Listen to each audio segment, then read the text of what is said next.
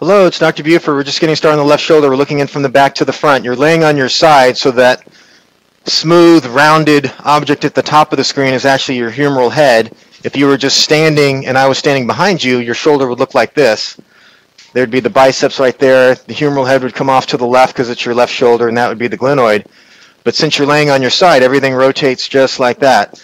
And so now we can see the biceps tendon, and it is torn exactly like we thought.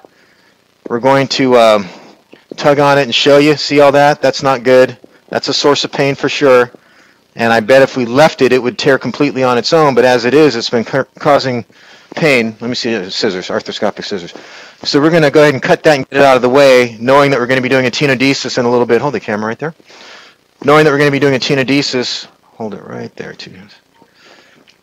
So here's a pair of scissors coming in.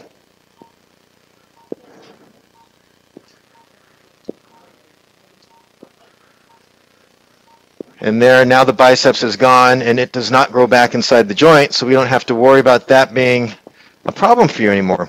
So I'm going to go ahead and put a shaver in and look around the rest of the joint. I saw a little bit of a tear in the rotator cuff, so we're going to look at that for sure. Okay, got it. So here's the shaver. It has suction attached to it. This is that little flap on the rotator cuff. It's not that bad. Remember, things are magnified a bunch, so if we smooth that out, you can see it's just posterior to the biceps right there, which is already retracted a little bit once we released it. And then this is the undersurface of the cuff, and that sure looks pretty good. So I'm not worried about the cuff right now, but we're still going to mark it to make sure. And these other little areas in the labrum are essentially of no significance in terms of, hold the shaver underneath. Yeah. In terms of being a tear, that's just normal wear and tear changes. Here's the posterior capsule. That looks good. Posterior humeral head looks good. Posterior labrum. Glenoid looks good, no significant arthritic change. As we look down the front of the shoulder, this is the subscapularis tendon. That's the anterior, I should say the superior edge.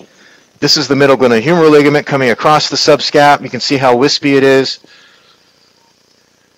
Okay, and then as we look down the front of the shoulder, we can see the structure's a bit farther down. There's not really a very well-defined inferior glenohumeral ligament. Normally it's right about here. You can see it just starting to form there.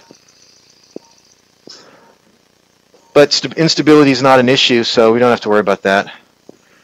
Hold the camera there. I'm going to put the cannula back in, and we're going to take a spinal needle and just pass a marker stitch through that anterior cuff so we make sure that we evaluate this on the other side. Again, just to make sure that there's no significant tearing right here. So see how we mark it right here? I just want to make sure there's nothing torn on the other side. So we'll take a stitch called a PDS,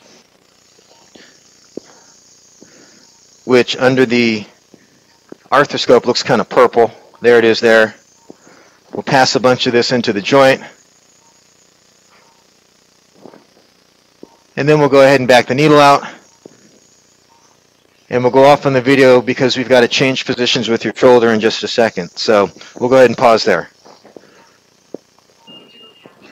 Okay, just want to show you where we're at here. This is our marker stitch. And again, this is why we put it in, because we can see exactly where it's going through the rotator cuff here. I'm going to pull it out now because I don't need it anymore. So we're still going to look at this spot, but we don't need the stitch in anymore. And now we have it removed. So now we'll take our shaver, and we will remove some of the synovium over the cuff, just to make sure there's no hidden tear up here. You can see our anterior cannula here. We know the biceps is basically right under here.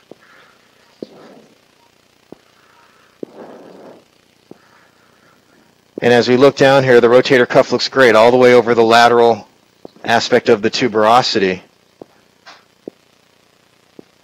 Okay, so I don't see any significant rotator cuff problems here. We'll look towards the posterior aspect of the cuff. It should be back in this region.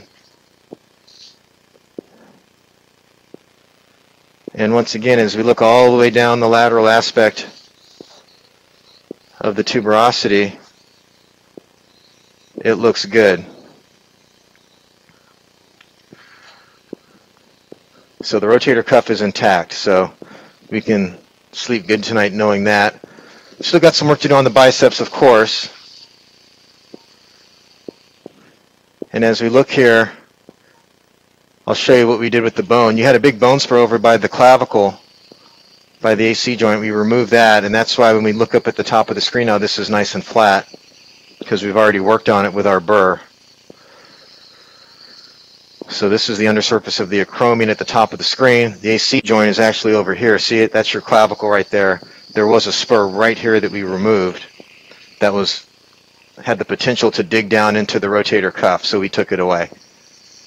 Okay, so we're going to finish up here and get to work on the actual tenodesis part of the surgery, which we do through that little incision in your armpit, which means this will be the end of the video portion of the case. So I really hope that everything we've done so far and everything we're about to do really does the trick for you. So good luck to you now. Bye-bye.